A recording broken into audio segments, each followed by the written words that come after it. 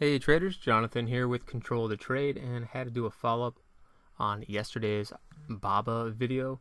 If you watched the video from yesterday, and I'll link that in the description. Probably watch that first just for some context here, but what is fascinating to me is I've talked about how I like how this stock is kind of following my important numbers, which is confirmation to me that the numbers in these charts are relevant, and I'm going to leave them there. So this was amazing to me. We had the close yesterday, but closing really strong once we came out of this move right here, and look what happened this morning. We gapped up.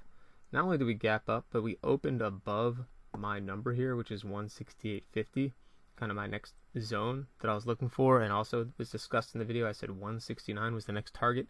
When you gap over a number like that, that's 9 times out of 10, that's incredibly bullish. You can see we even tried to shake a few traders out here, a few people out.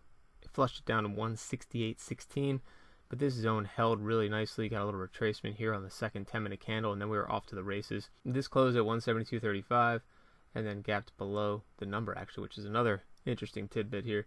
So we're trying to fill these gaps here, and especially up here, this gap. So we have a nice little reversal candle, doji candles, reversal candle here on high volume, and then we gap up. That's an extremely strong move. Under normal conditions, you would expect to see this move continue on up to the 20 period moving average.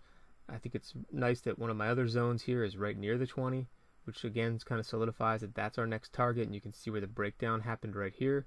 We also had a mini fake breakout right here around that same zone after Baba lost some footing here. And this stock has been in a horrendous downtrend for the last, I think, few months now. So, I mean, you just got to be careful with a ticker like this.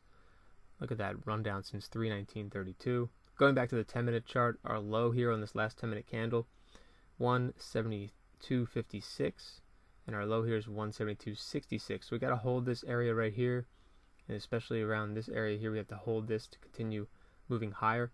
Otherwise, you might get a little pullback here and a little retest of this breakout down here. So I could see that happening. We get a little move up, a pullback, and then maybe we get another move higher to end the day. It's really early right now, hard to say. It's not even 11 a.m. yet, but I think the way this candle closes and how we close at 11 a.m. is going to be important. It's 11 a.m. Eastern. It's 10:53 right now. Let's look at a 1-minute chart. That seemed to be helpful yesterday, especially when the volume is moving fast, although you can see the volume really tapering off on this one. So we have the 50 period moving average on the 1-minute chart. That should act as strong support. We haven't even come close to challenging that, but right now this is the first time of the day we're challenging the 20 period on the 1-minute chart.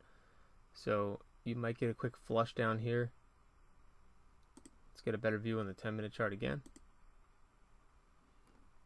Again, there's not a lot of volume on this candle so far. It's still early, but you can see our volume has been tapering down slightly here, which is normal and expected, but we're not getting that same volume as yesterday. So, you know, I'd say that overall Baba is extremely bullish on in the short term, and I would expect higher prices. So we'll check back on this later and just to see, you know, 174.50 is probably the next target. And look at this, since we've been watching, we've gone green already on this candle. That is huge. We make a new high here above 173.36, then this should go immediately up to 174 to 175 without any resistance at all. It should be a fast mover, and we'll check back in a little bit. I hope that this video and the one yesterday were helpful in your trading. Please like and subscribe, and remember, don't let the trade control you.